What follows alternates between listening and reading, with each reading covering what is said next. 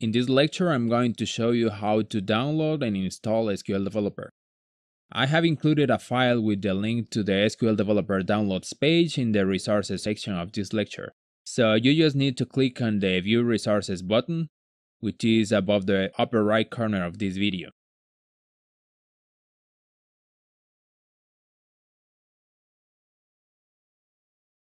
Once you get to the page, you will probably get a page like this one asking you to accept cookies.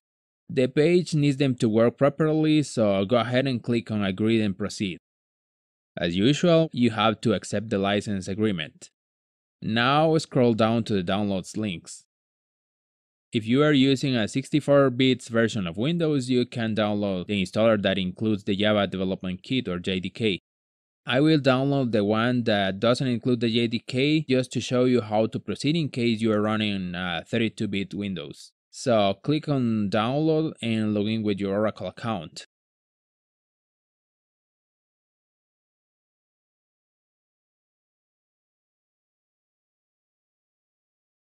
And click on save to start the download.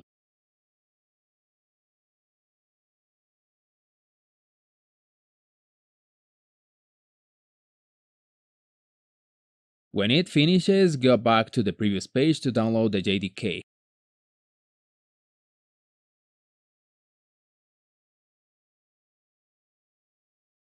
Again, you need to accept the license and click on the appropriate download link depending on your operating system.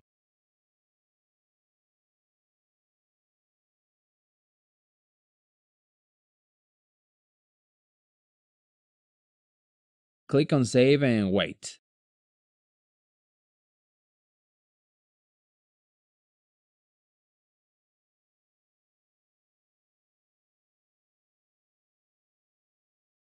Now, the first thing you need to install is the JDK, so go ahead and run the installer.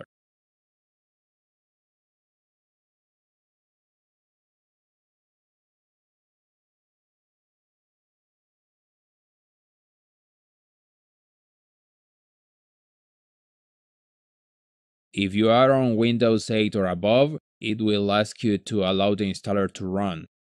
To continue, click Yes.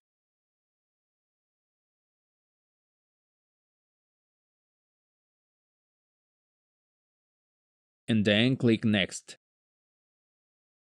And Next. And wait for the installation to complete. This can take a couple of minutes or less depending on your computer speed.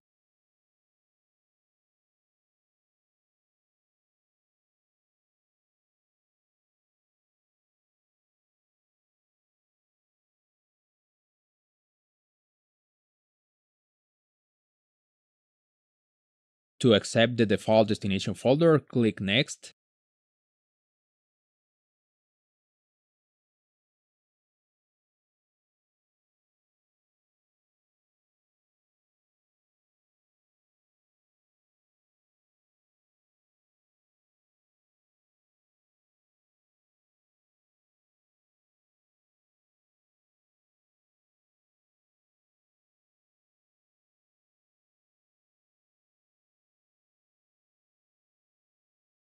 And at the end, click Close. You now have the JDK installed and are ready to install SQL Developer. Actually, SQL Developer doesn't need to be installed.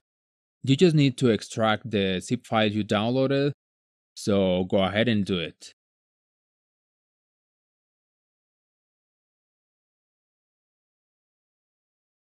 I'm going to extract it into my downloads folder and I'm going to change the folder name, but you can choose a different location and name if you want to.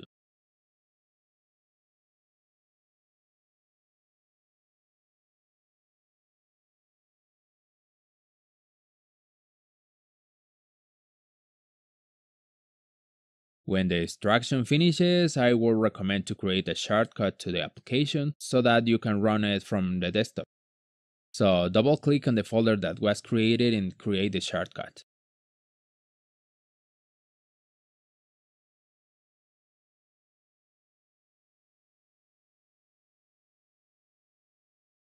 Now go ahead and run it. When it runs for the first time, it will ask you for the path where the JDK was installed. So I'm going to click on the Browse button and navigate to the JDK location.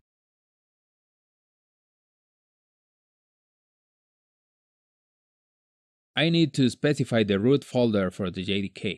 So I'm going to click on Select Folder here and then click on OK.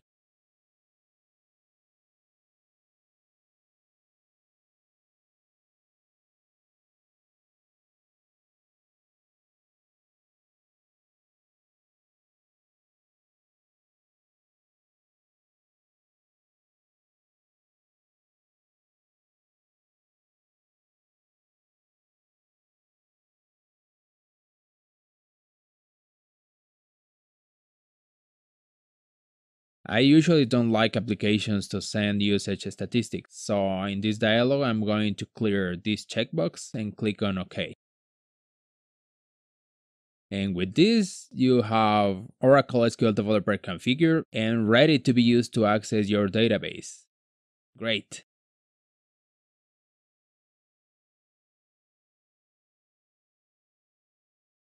So the first tip I'm going to show you is useful if you want or need to change the language of the user interface. In my case, it is currently in Spanish, as you can see here. Even though Spanish is my first language, I usually like to have programs installed in English because it is usually easier to find help and documentation for the English versions. People might try to help you by saying, go to this option, click on that button, or change this setting. But if you have the program in other language, things can get complicated at times. So I want SQL Developer in English. So to begin, I need to close it if it is running and go to the installation folder. To do that, I'm going to right click on the shortcut and click on Open File Location.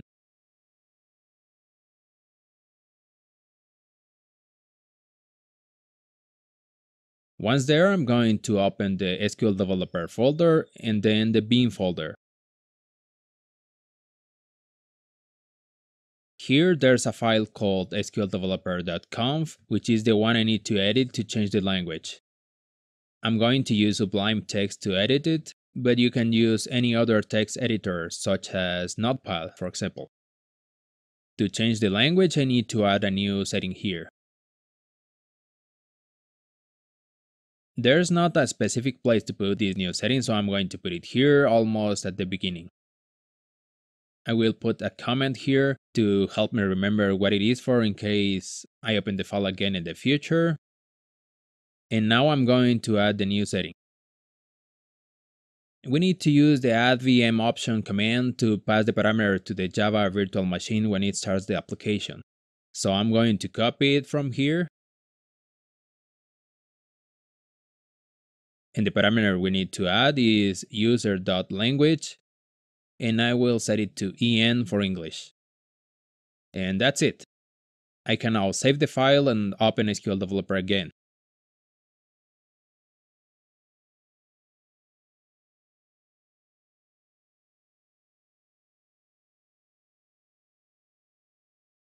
And yes, it is now in English.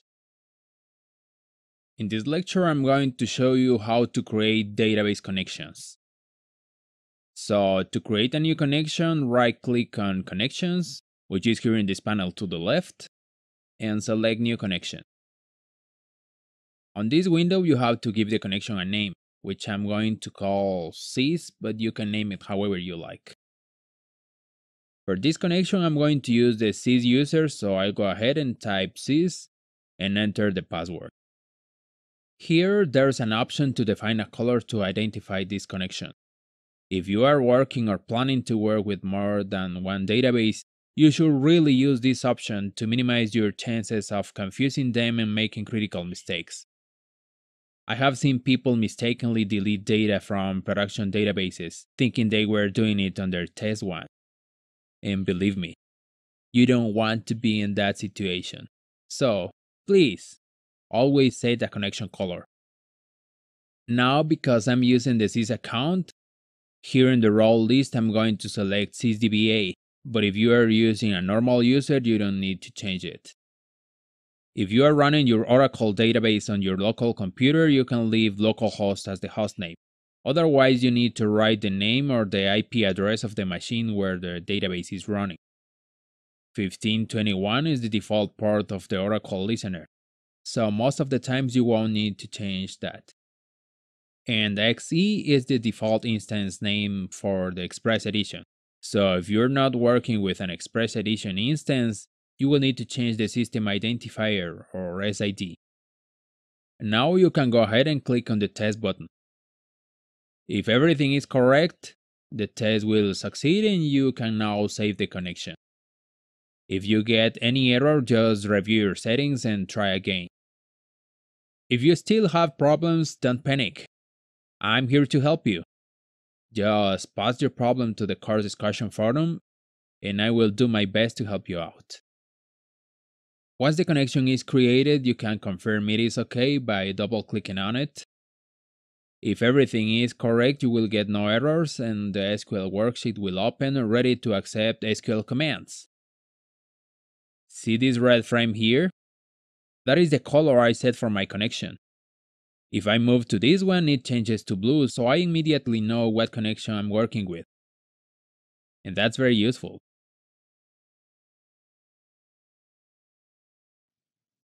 SQL Developer is a very powerful tool.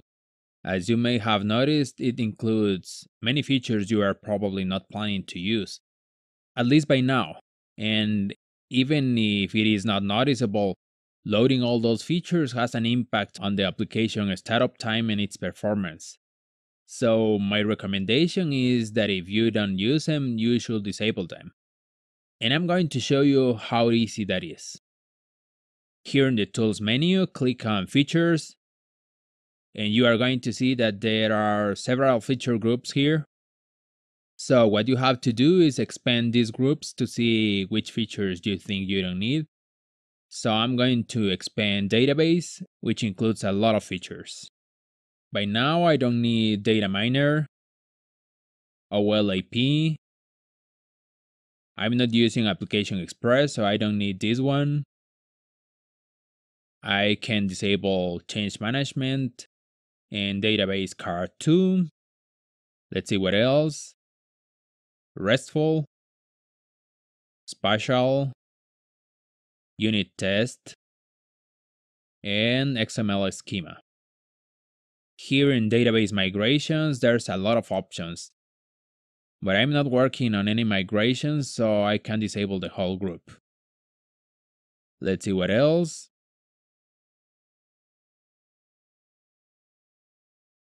I'm not doing any version control for the things I do here, so I should be able to disable it. But for some reason, Data Modeler depends on Subversion, so I will have to leave it enabled. Okay, so I just need to apply my changes. And as you can see, a restart is needed, so let's click on Yes.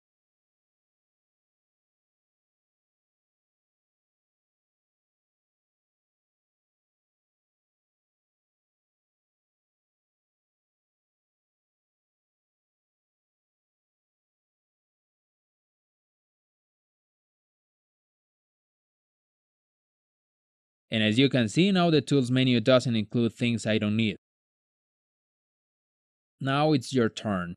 If you didn't do it with me, pause the course now and go disable anything you don't need before moving to the next tip. Yes, I really mean it. In general, if you care about performance and security, disabling things you don't need is usually considered to be a good practice. Okay, see you in the next tip.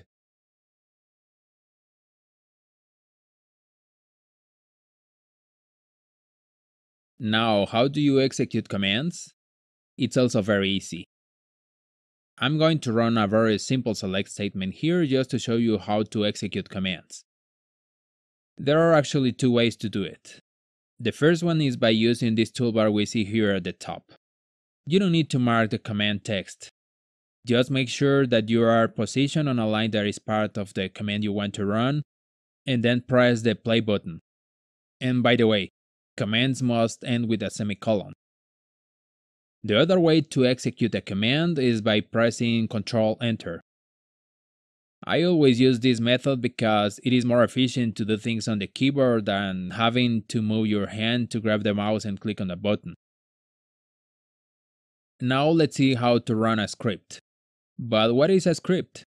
When you have a group of commands or instructions that you want to execute in one run, that is, without you having to execute them individually, that is called a script. I'm going to add a second command here so that we have a script.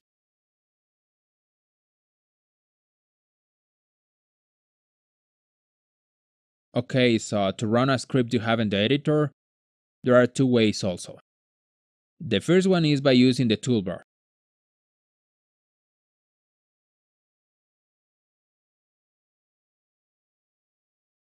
As you can see, both statements were executed, and we have the results of both commands here in the script output. The second method to execute a script is by pressing the F5 key. And that is the one I use because, again, for me, it is more efficient to do things on the keyboard.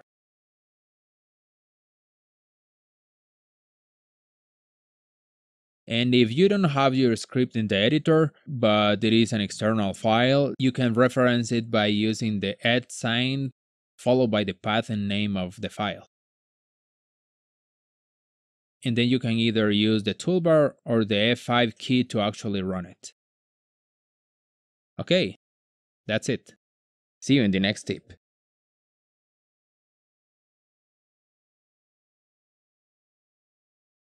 I'm going to show you something here.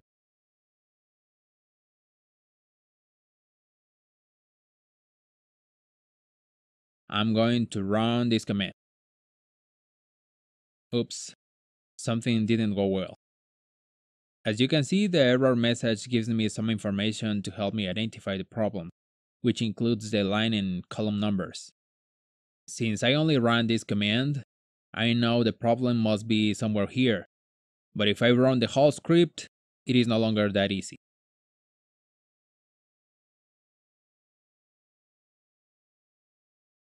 I can see the line number I'm currently at here, but that doesn't really help much. But there's a section here that is called the line gutter, and if I right click on it, there's an option to toggle line numbers. As you can see, now I have line numbers here, and it is much easier to investigate errors.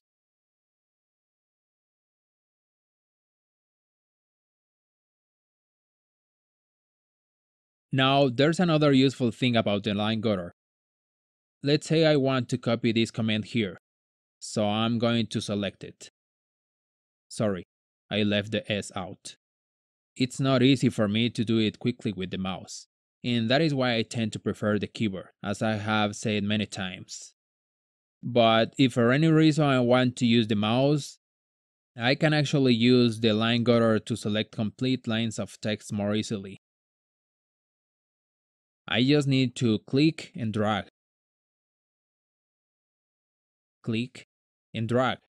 It's so easy. This is another setting of the line gutter,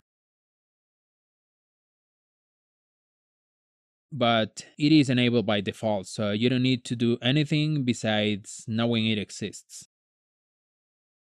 Go ahead, try it.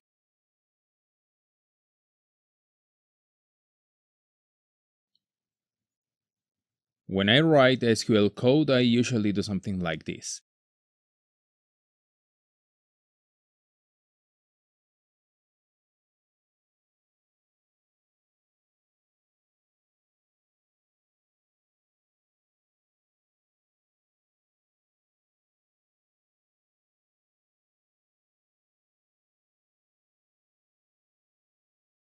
I mean, I put the select in one line, the from in another line, and so on. Usually, I even use tabs to indent the where clause when I have more than one condition. But sometimes I'm just lazy and don't care about those things and just write everything in the same line.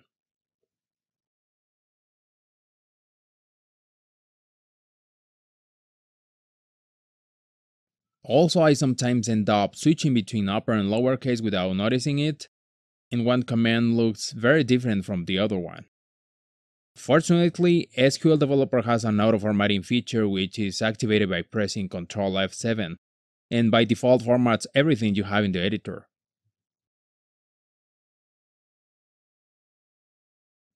As you can see now, my two commands look more similar. All of the keywords are now in uppercase and both commands are just one line. But this format is not really what I want, so let's see what we can do about it. I'm going to go to Preferences, Database, SQL Formatter, and Oracle Formatting.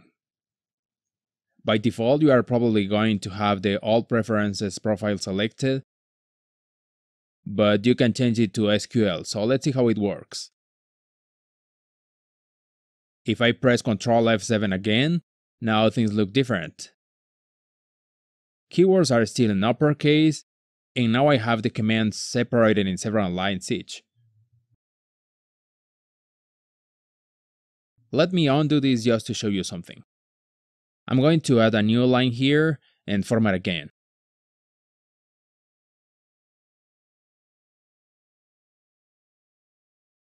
As you can see, I lost the blank line I just added.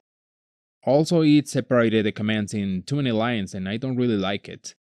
So let's undo this again and see what else we can do about it.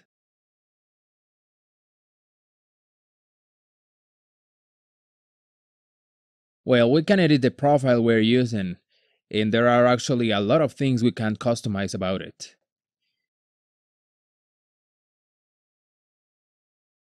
Here I can change alignment options, indentation. Here I'm going to tell it to indent ends and ors because that is what I like to do.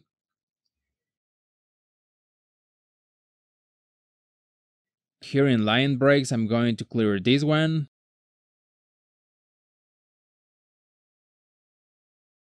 What else? I don't want it to remove my blank lines, so I'm going to change this to preserve existing.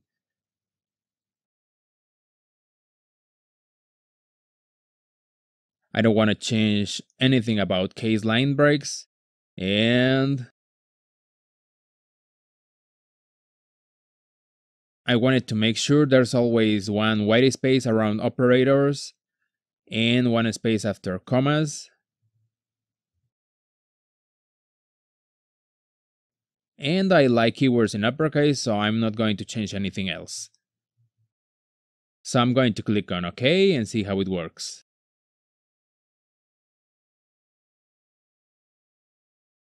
Good. Things look very similar to what I would have done, so I'm happy with it. Now, one final thing. As I mentioned earlier, it formats everything by default.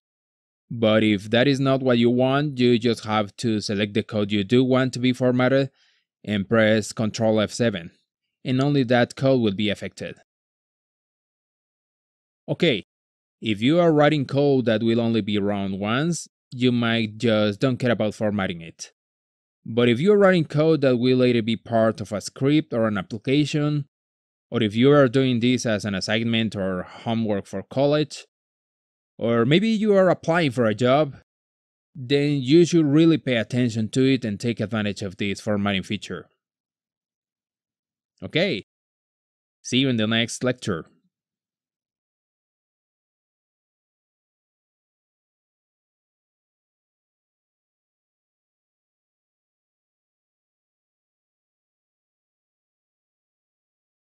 Check this out. I have this command and I have this result. Here you can see there are several cells that show the word null. You may already know that, but that is not really what I have stored in the database. Null means the lack of a value. It is not an empty string, it is not a white space, and it is not zero. Null means that there is no value, so its value is unknown or undefined. Now, nulls are actually very important, and having them displayed the way we have them here doesn't really help to differentiate them from cells that have actual values. So this tip is about making nulls display in a special way so we can easily recognize them. I'm going to open the preferences window again, and in the database section, I'm going to select the advanced option. And once there, I'm going to select a different background color from the list. I'm going to select light gray. And now, as you can see, it is much easier to identify nulls at first sight. We don't even need to read or pay much attention. And it was pretty easy, right? Okay, now it's your turn. Pause the course again and do it. Yes, just do it.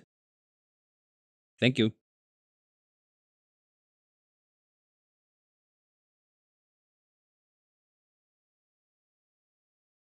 If you have run any command here on the worksheet, you probably already noticed this. I get my results here, and if I run another command, the results are again here, so any command I run by default overrides the results from the previous one. That is just what I need in most cases, but sometimes I want to preserve some command's results. And I'm going to show you the different ways we have to do it. The first one is by pinning the results with this button here. When I do that, the results from the next command I run will be displayed in a different tab, and my previous results are still there. And I can do it every time I need to keep the results from a query.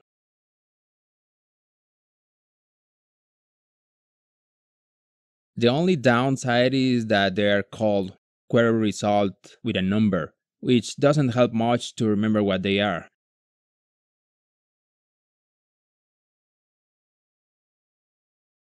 I can see the SQL when I hover the mouse, and I can also see it if I click on SQL, but that's not really very efficient. I'm going to unpin this,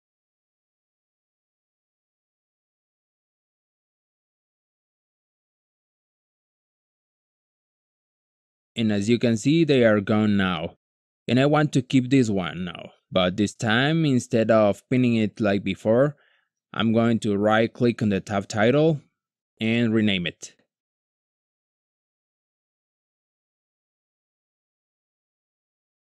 And I'm gonna do the same with this one.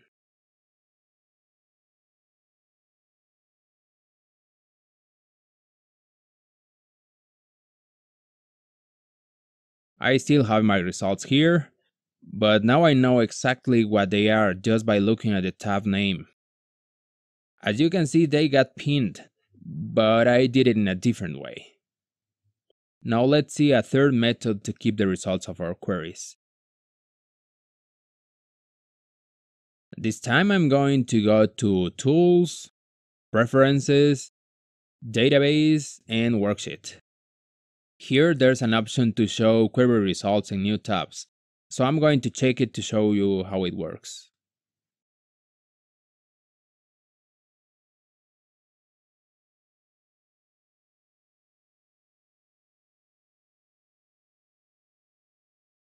When this option is on, every command result will be automatically pinned.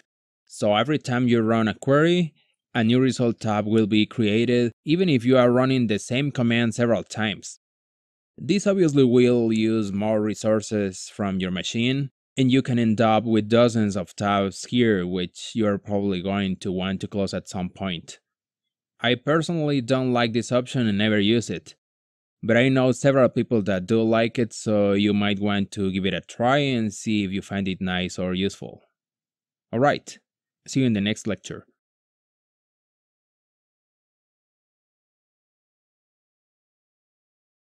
In this tip, I'm going to show you how you can export data from SQL Developer.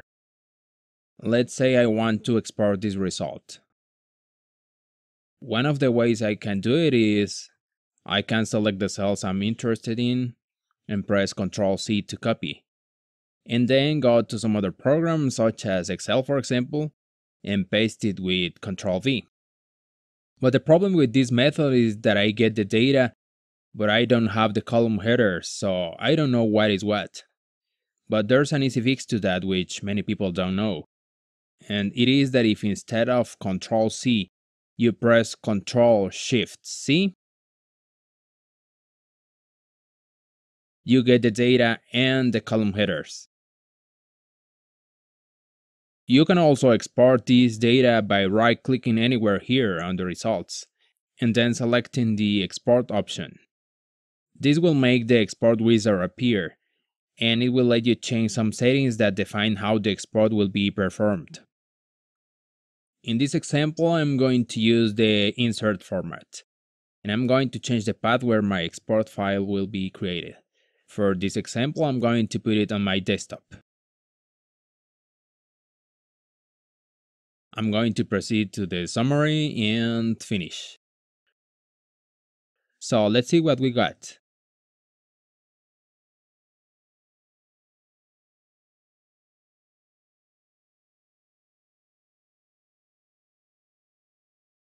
As you can see, this option generates an insert for every row in the results set we exported, which can be very useful in some cases.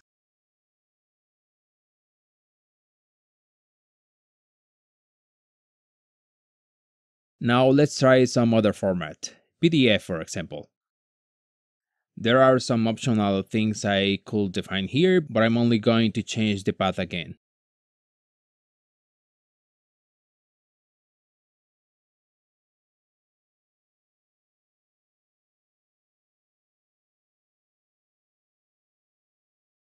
Let's see what we got this time.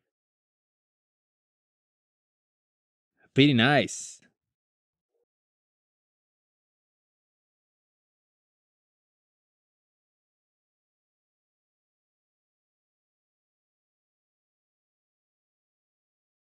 How about HTML?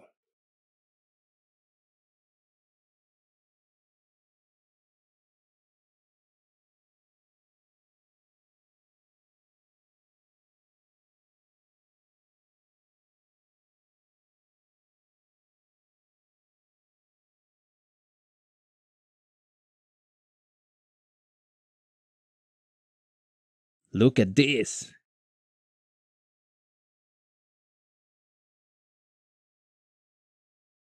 Isn't that cool?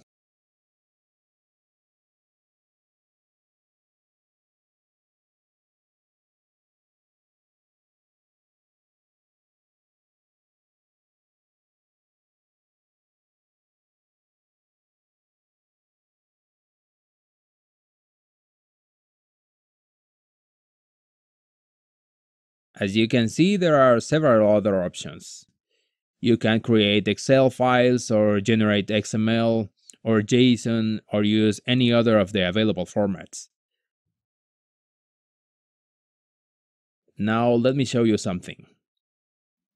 I'm going to add a short comment here, and I'm going to run it, but not as a statement, but as a script.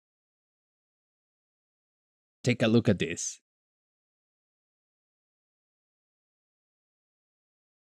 Now I'm gonna change this to insert, for example. As you can see, I can tell it the format in which I want my results just by adding a simple comment.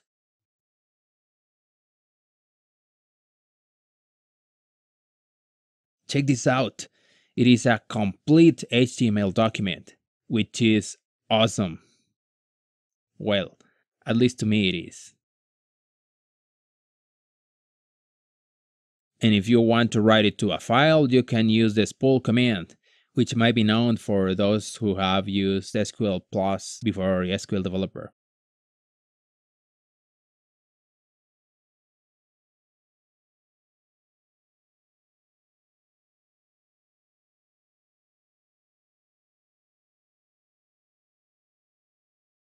So what export formats can you use here?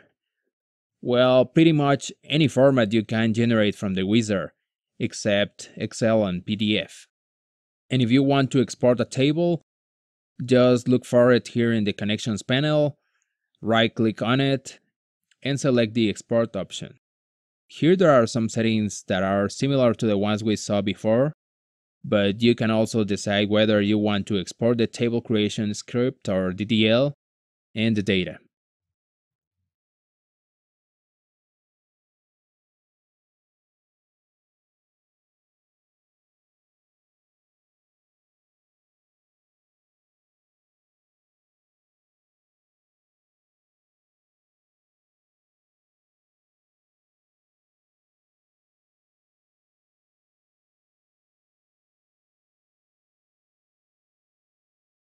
So as you see, exporting data with SQL Developer is very easy, and there are several ways to do it, which is great.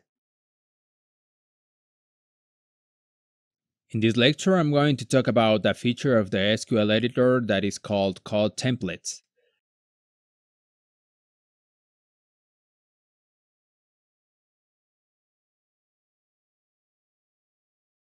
I use the search box here, but you can find it under Database, SQL Editor Code Templates. It works by letting you type what you have here and expanding it into what you have here. So for example, if I type this double I, it will be expanded into this insert statement we see here. Let me show you. I type the template ID, which in this case is II, and then I press Ctrl Spacebar. Let's try another one.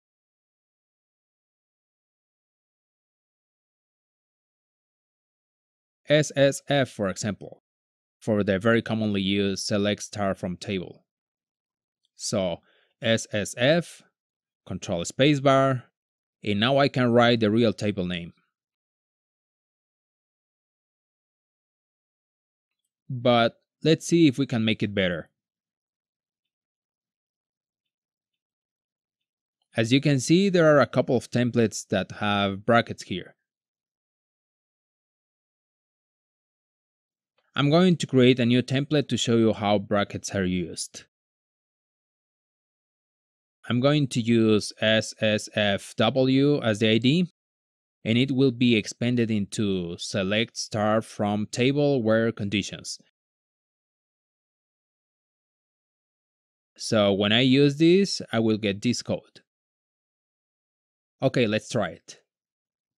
SSFW, Control Spacebar, and look, I still need to replace table with my actual table name, but it is already selected, so I can just start typing or selecting my table from the list without needing to do anything else. And then I just press the tab key and it jumps directly to the placeholder for my conditions. And again, I can start typing right away.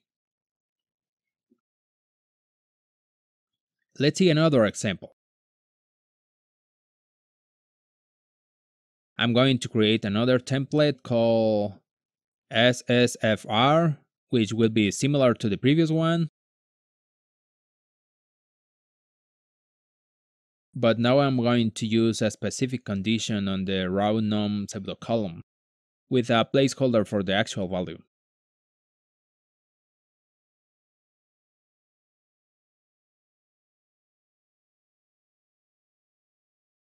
So SSFR cut 5. As you can see, this feature can really help you write code faster if you have certain type of commands you use frequently. Okay, now don't wait until you finish this course. Press the pause button now and think of the commands you use more frequently and proceed to create templates for them. You will be writing code faster in no time. Okay, pause now. There's another feature that is somehow similar to the code templates, which is called snippets. Snippets are code fragments that you can use if you don't remember the syntax of some function or SQL construct you don't use very frequently, or if for any reason you don't want to write it yourself. Maybe you are just feeling lazy.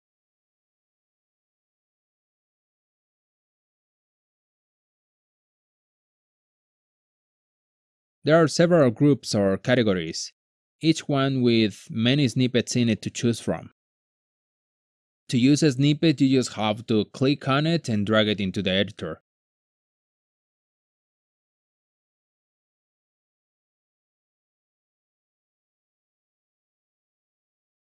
For example, if you don't remember how to code a dense rank, you can simply drag it into the editor and you will get an example you can use to build your query. There are lots of different snippets.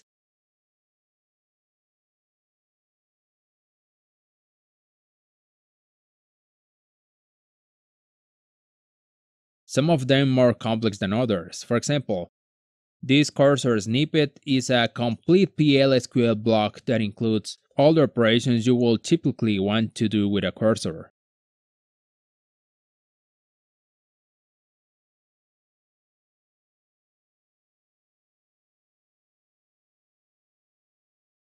As you can see, snippets have tooltips that will help you understand what they are.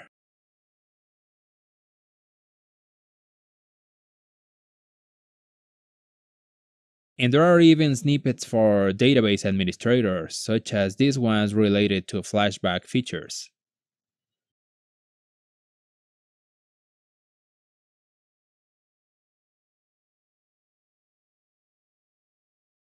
And you can also create your own snippets.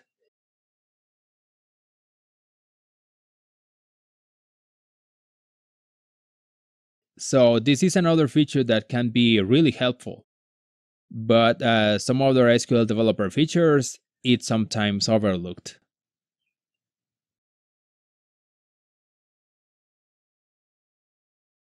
Okay, you should go check out snippets now. See you in the next lecture. In this tip, I'm going to show you how you can generate relational diagrams from your tables in SQL Developer. This is a pretty cool feature if you ask me.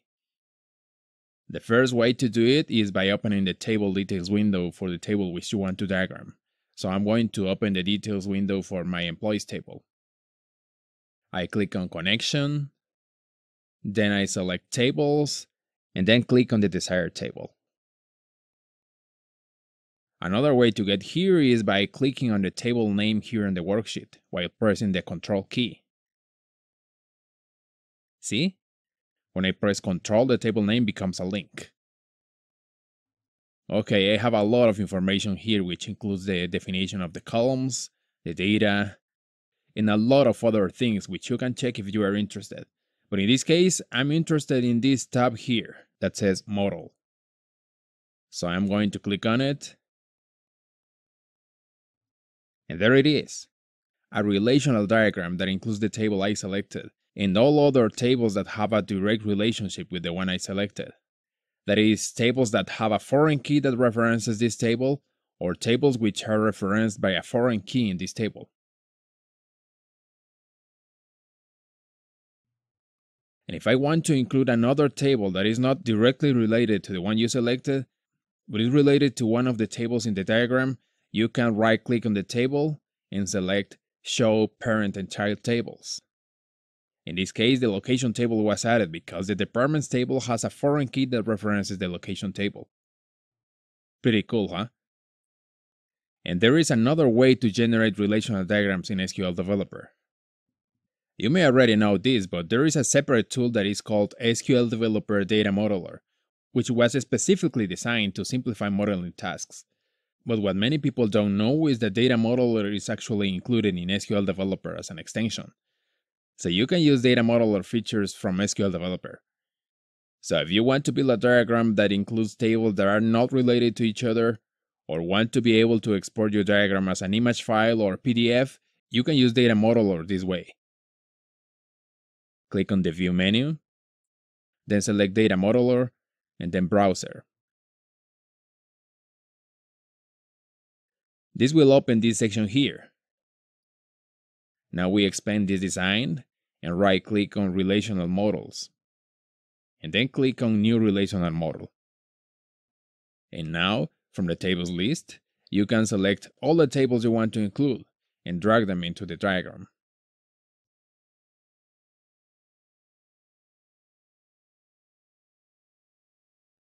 And there you have your diagram, which includes the tables you selected even if they were not related to each other. And if you hold Control while dragging the tables into the model, it will include the related tables as well, even if you didn't select them from the tables list. For example, I could select only this table, but if I hold Control while dragging it, it will include these other tables too, which is also very useful.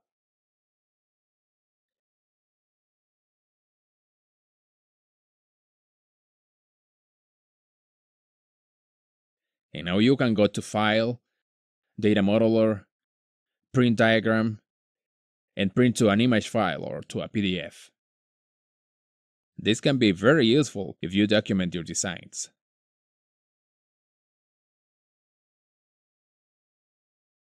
And there is another way. I can also go to File, Data Modeler, Import, Data Dictionary. Here I just want to select the connection I want to use. Then here I select the schema I want to diagram. And here I select the tables I want to include. So I'm going to select them all and finish. I'm going to close this log view. And there it is, a relational diagram of my whole schema. So is this feature cool or not? I know. See you in the next tip. In this lesson I talk about two features that are actually unrelated, but I decided to put them together because they are very short. The first one is the navigation filter. When you connect to a database, by default you will see all these types of objects here, and that makes sometimes difficult to find what you are looking for. For example, if I'm looking for a type, first I need to find the types node here, among all of these nodes. But if you don't use all of these types of objects, and you know you don't really need to see them here, you can make SQL Developer show you only the ones you use. To do that, you need to go to Preferences, Database, Navigation Filter. Once there, you need to select this checkbox to enable navigation tree filtering. And then you can unselect the things you don't want to see. For example, if I only want to see functions, procedures, packages, and types, I can unselect everything and then mark only those nodes.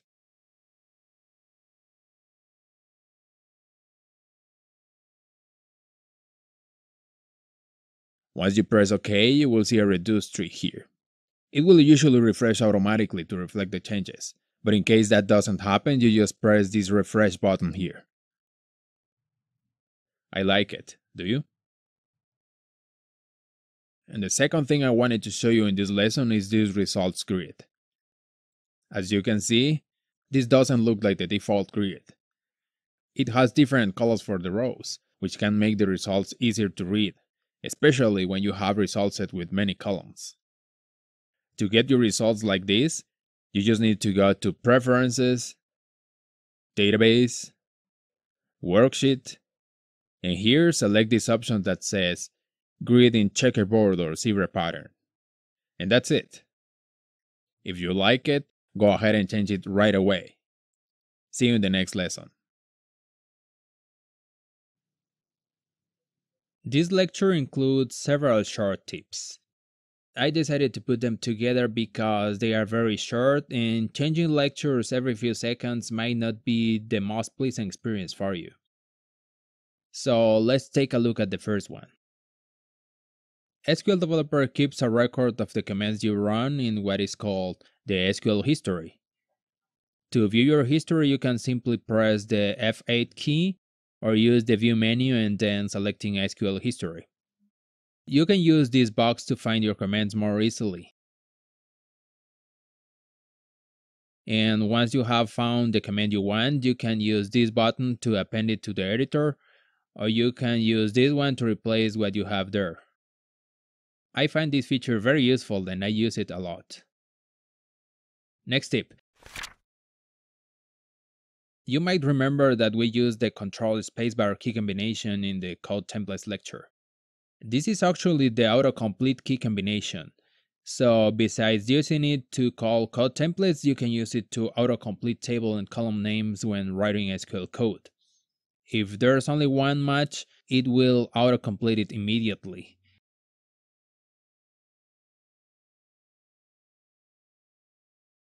And if there is more than one, it will display a list of the available options as you see here.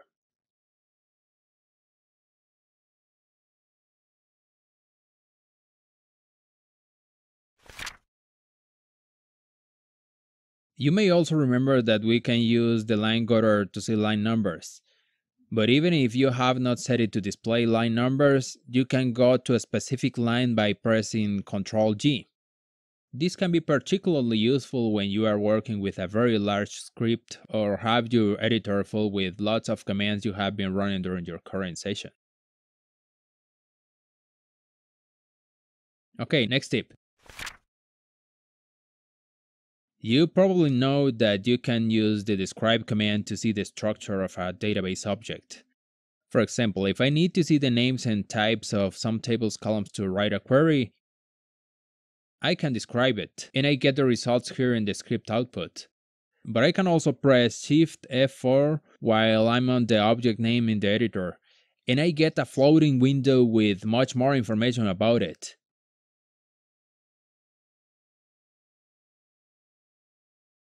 Which I can keep open while I continue writing and running my queries.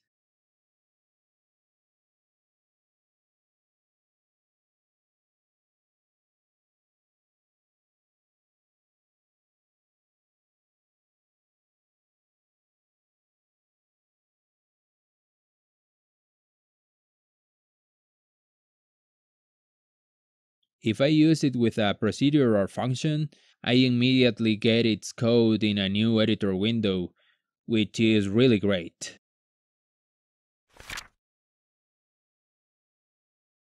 There's most likely going to be a time when you have more than one editor worksheet open and you want to switch between them. If you are like me that prefer to do things with the keyboard, then here is how you can do it. You can move to the editor worksheet that is to the left by pressing Shift F5. And you can move to the right by pressing Shift Alt F5.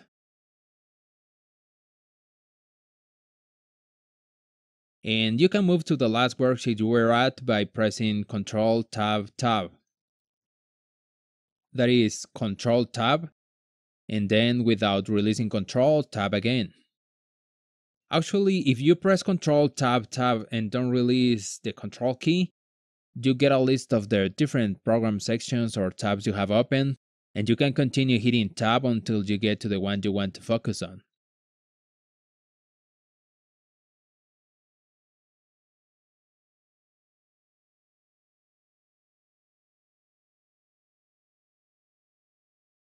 So there you have it, a quick and easy way to switch between tabs using the keyboard.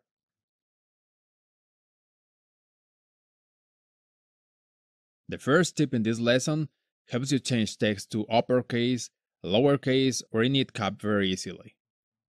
You just have to press Ctrl plus Shift plus single quote, and it will toggle between uppercase, lowercase, and init cap.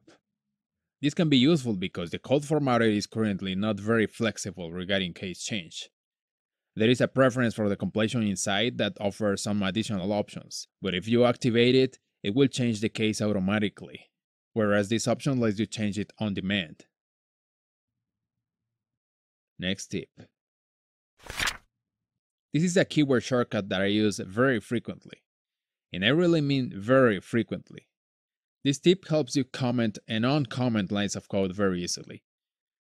You just have to press Ctrl and slash at the same time, and it will comment the current line of code, or will uncomment it if it is currently commented, and after that it will move to the next line.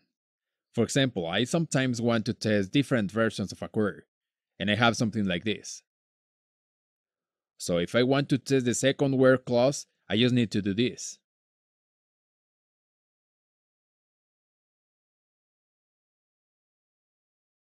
And you can also select more than one line of code and comment or uncomment them with a single action.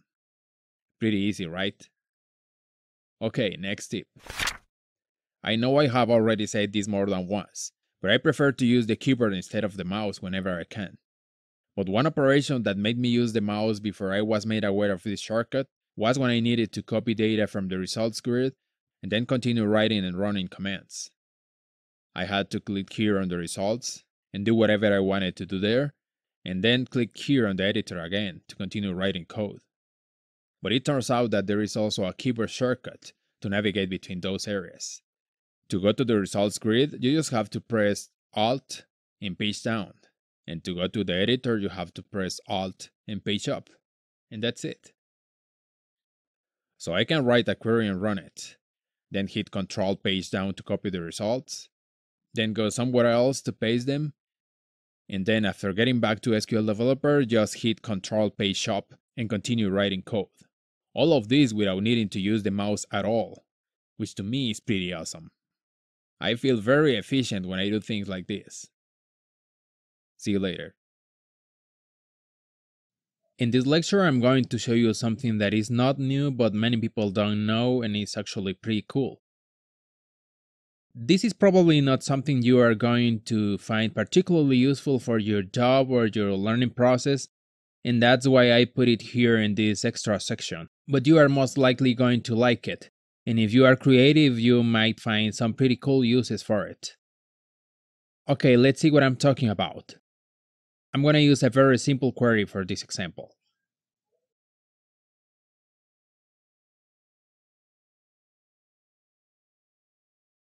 Okay, now I'm going to add something here.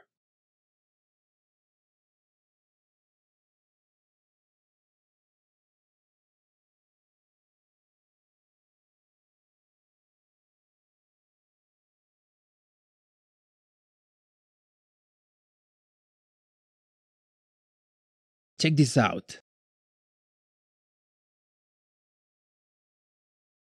Now let me change something.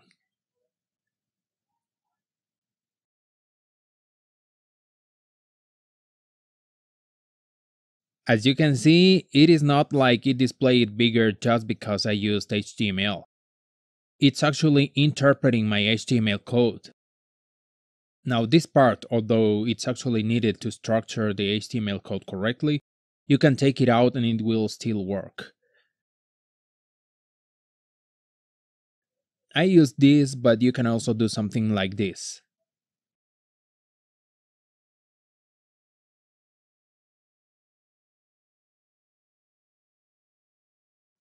And this.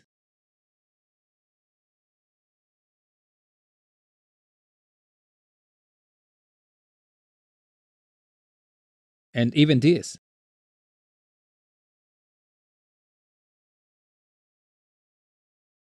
So you can change the face, the size, the color.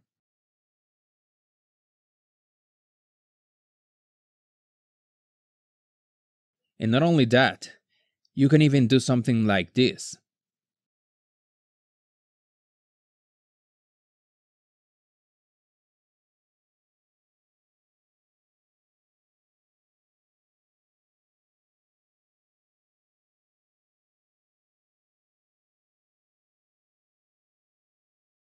Can you believe it?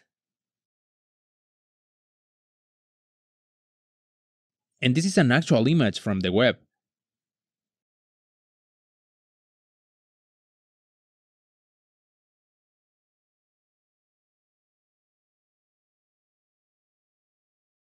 And now I'm gonna show you something else.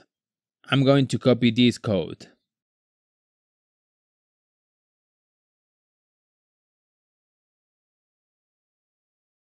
Here I'm going to add a new template. I'm gonna call it blue, and I'm gonna use this code. So select blue, control spacebar, table name.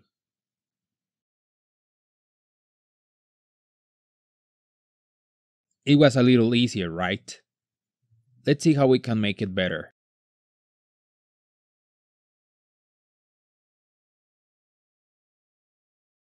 Here it is. I'm going to add this and this.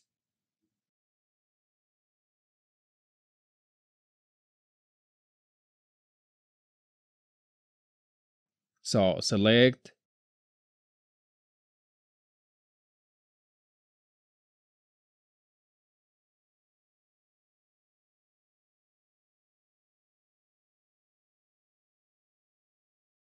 Oops, wrong table. Okay, but it's still not very generic.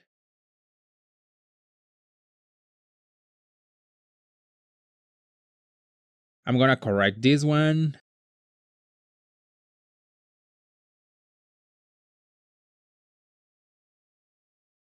and I'm gonna add another new template, and I'm gonna call it color.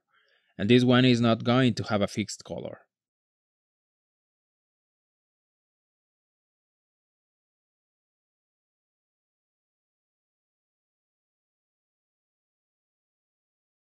So I can now do something like this. Select color, blue, color, green for example, from cat.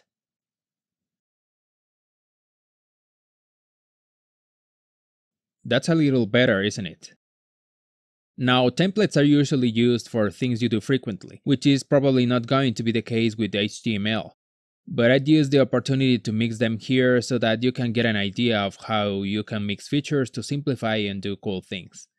What else can we do with HTML? I'm gonna use it to change how nulls are displayed.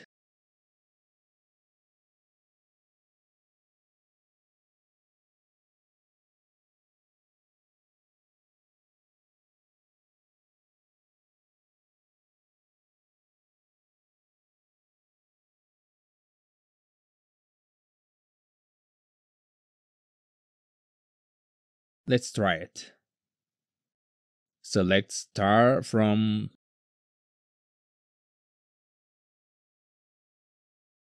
No, not call tables, but all tables. So as you can see, you are not limited to using HTML only in your code. It can actually be used in some of SQL Developer settings too. And that's it.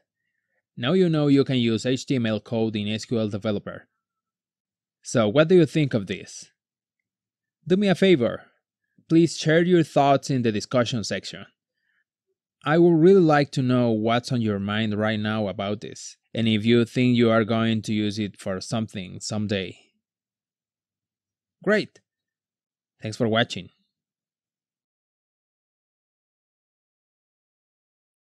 Hey, welcome back. Here is something new for this extra section. In this lesson, I will show you how you can display gauges in the results of your queries. This can be very useful because gauges give you a visual or graphical representation of the values, instead of just a number. This is how they look like. Pretty nice, don't you think? Now let's see how they are built. This part here is what builds the gauge. These two keywords are always the same. They are what tells SQL Developer that we want a gauge. Then the first value here, which in this case is this number 1, is the minimum value that can be represented in the gauge. Then the second value is the maximum value, which in this case is 25,000. Then it comes the low threshold, which in this case is 2,500. The low threshold is this colored area you see here at the left side of the gauge, and it can be useful to see which rows have a value below a predefined limit or threshold. Then it comes the high threshold, which in this case is 15,000 and works in a similar way than the low threshold, but in this case to see values that are over a predefined limit. The high threshold is this red area you see here to the right. And finally, you must provide the column or expression that provides the actual values for the gauges. In this case, I am concatenating the salary, because that is the value I want to display. So, to summarize, to build the gauge, you need the minimum, maximum, low threshold, high threshold, and finally the actual value, which is represented by the black bar you see here in the middle of the gauge.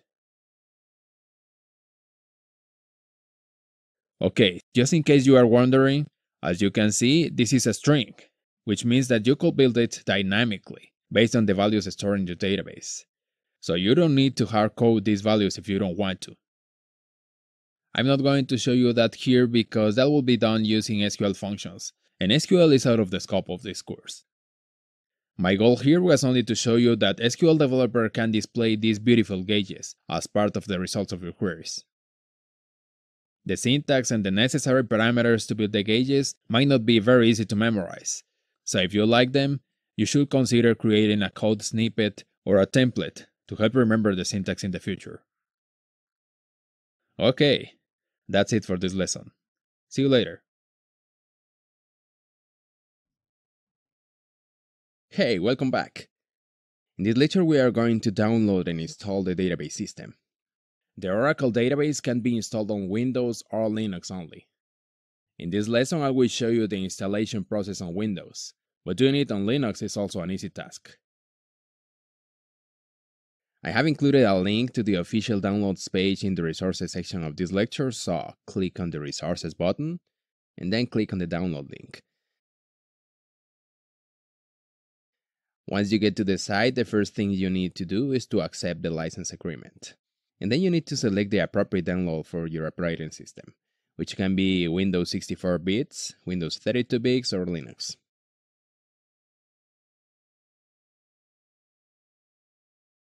Then on the download page, if you already have an Oracle account, just enter your email and password and click on this red button. If you don't have an account, just click on the Create Account button to create one for free. You just need to fill in the requested details, which will take you just a few minutes. When prompted, make sure to save the download and wait for it to complete. I didn't include the whole download process here, as there is no point in showing you that in the video. So please pause the video now and unpause it when your download finishes. See you later.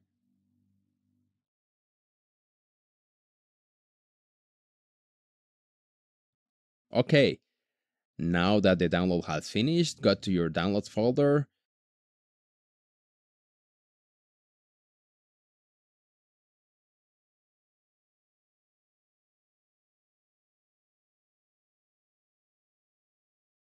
Extract the zip file and run the installer.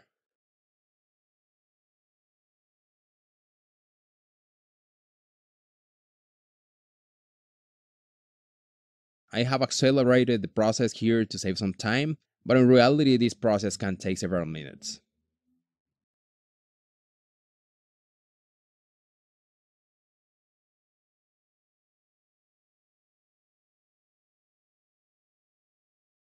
We will install the Express Edition version 11G because Oracle has not released an Express Edition for version 12C yet. And I think the Express Edition is ideal for learning because it is lightweight. I mean, it doesn't require a lot of resources to run. And the Express Edition is free to use, even for commercial purposes.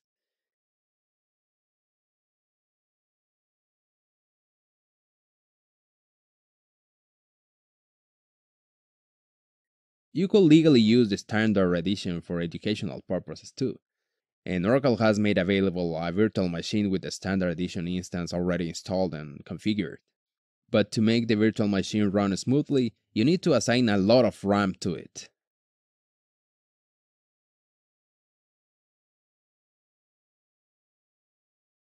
I have a virtual machine with an Express Edition running very well with less than 2 GB of RAM.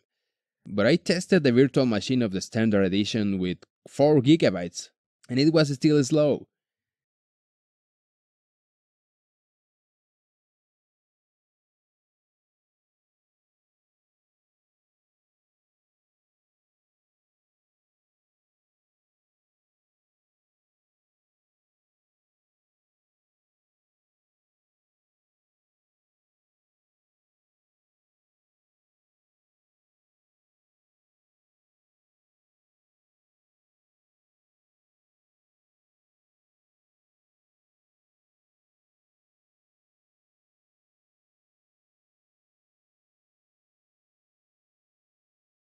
Okay, when prompted, accept the license and confirm the destination folder.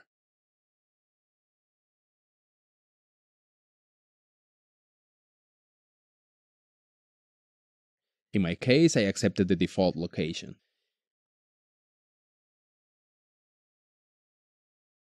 Here you need to define a password for the sys and system accounts. You will need this password to create other user accounts, grant privileges, and so on, so make sure to choose one that you won't forget.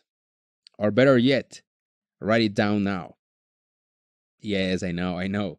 Writing passwords is usually not something you should do, but this time I do recommend it because you will be using this database for learning purposes only, and you won't be storing any important information in it. You won't believe the number of times I've seen this question asked on internet forums. I don't remember the password of my database. How do I reset it? So this is what you are going to do. Open your email and send yourself an email with this text. This is the password for the sys account on my test Oracle database. And write your password there. Okay, after entering and confirming your password, click Next and Install, and wait for the installer to finish. Again, I accelerated the process here, but it can take several minutes on your computer. You should be very happy that you are learning SQL with an Oracle database, because in my opinion, Oracle is definitely the best relational database available today. It can handle big amounts of information very efficiently. And regarding SQL, it includes a lot of features and functions that allow you to do wonderful things with your data. I really enjoy working with Oracle SQL, and I think you will too. I really do.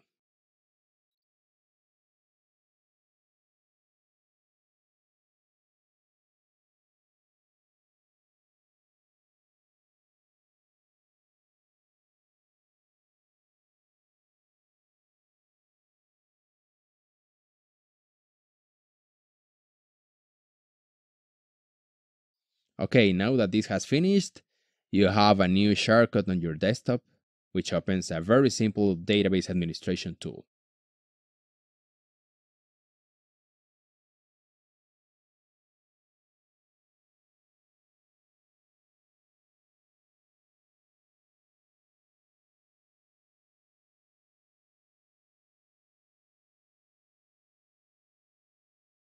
To log in, you can use the sys account.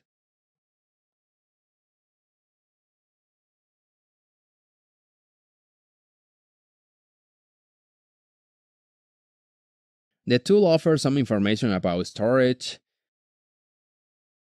sessions, and database parameters.